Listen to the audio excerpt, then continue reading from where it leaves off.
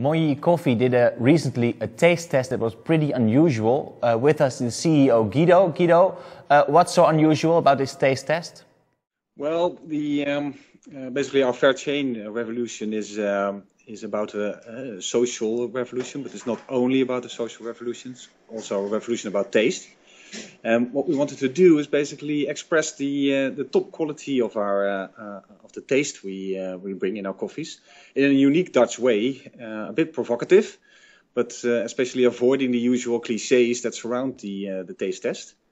So studies suggest that basically cannabis has an influence on how your taste buds function. We thought, let's invite some people that use cannabis and give them some of our coffee and see what happens.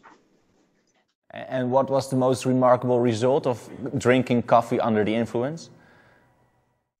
Well, besides of course, funny and also eloquent ways of describing our coffees, I was most stunned by the international attention we got. A friend of mine called me from Brazil, where it was basically the front page news. We were covered by Fasco Design. We had reply from people from Croatia, Spain, Italy. It was just amazing.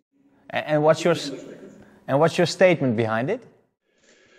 Well, basically what we try to do is always tap into a relevant topic. In this specific way, we think that Holland is liberal. We have basically some kind of, but the discussion about legalizing cannabis is still very vivid. Recently, even the former Christian Prime Minister turned sides in this. And what we wanted to do is basically showing that with Colorado and Oregon legalizing cannabis, we are out-liberalized. And this puts us to the question, is Holland still that liberal, or are we changing? Sounds really interesting, but aren't you afraid that people are thinking that you have to drink this coffee with a joint? No, not at all. I think people will understand that we don't take stands. We're not in for or against. It's just a playfully provocative way of putting something to the And is this also the way, the philosophy behind Moyi Coffee? Well, in a way it is, because last year we had this, basically every now and then we do something which we call a performance just for the heck of it, but there is always something attached that links to our fair chain philosophy. And last year we did our version of the Crazy Ones, where we basically put people like Snowden and Ines Yurchenko from Femen, gave her the spotlights.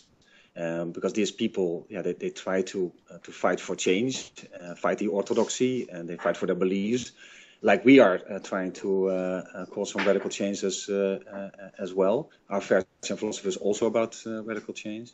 So yes, challenging the status quo, starting discussions, that's part of our brand.